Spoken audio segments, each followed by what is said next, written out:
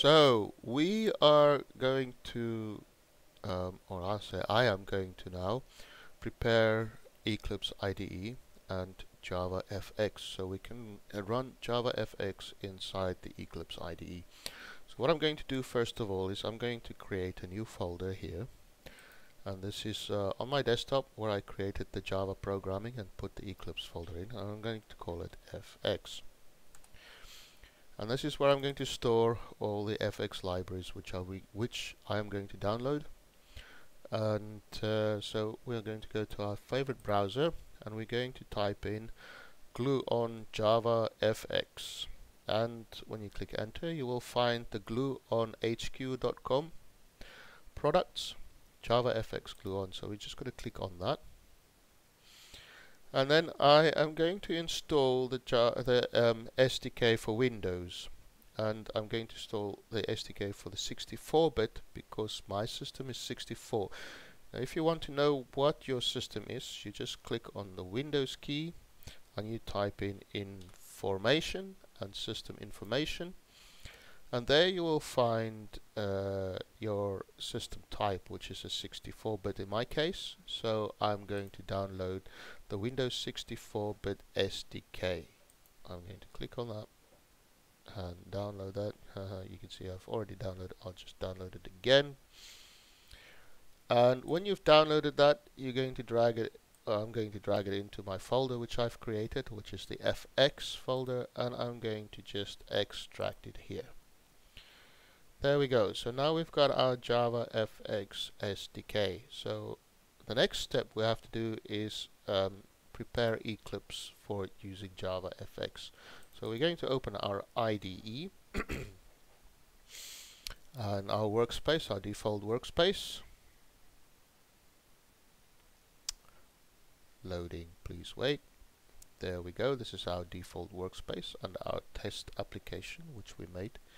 So in here we're going to go to the help tab, open that. We're going to go to Eclipse Marketplace and wait for everything to load. There we go. It is all loaded up, so we're just going to type FX in here and click enter because we are looking for the FX application, and it is this EFX 3.7.0, and we're going to install.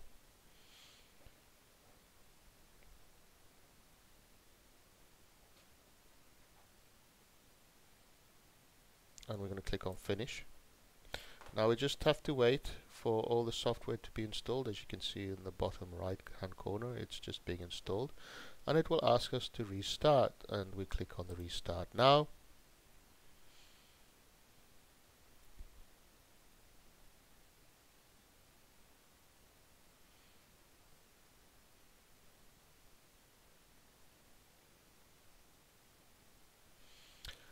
There we go.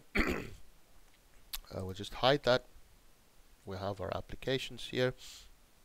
Now we can open our first Java application. Excuse me, our first JavaFX application. So if we go into File, New, let's try that again, New, and we go into Other, we will have our JavaFX tab here, which we can expand, and then we're going to go to a JavaFX product, and we're going to click Next.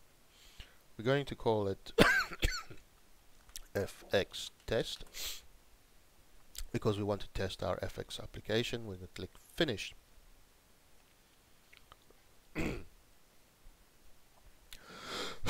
Excuse me. So here we have our first JavaFX application, and as you can see, we still have errors. We cannot run our JavaFX applications yet. So what we will do is we now have to prepare the libraries. So if we right click on our application and we go to build path and we select configure build path. In here we make sure we click on the libraries tab and we click on module path, not on class path, module path. And for that module path we are going to add external jars. So There we go. So you go to where you have installed your FX application, which is in my desktop Java programming FX folder. We're going to open it up and we're going to go to the libraries folder and we're going to select all the jars there and we're going to click open. That will put all our jars, our external jars, into our module path, and we're going to click apply, and we can also click apply and close, and you will see that all the errors have vanished. So for every new application that we create, we can go through that process, which is okay. So in our application, we're just going to make sure it's all working. We're going to right click and run as Java application. And there we go. We have got our first JavaFX window. Congratulations. That is our first JavaFX window, and we will start coding from here on. So I hope this was useful, and just before I close though, I will just show you that if I create another new other project, and we're going to create another new JavaFX project, and we're going to call it test_2,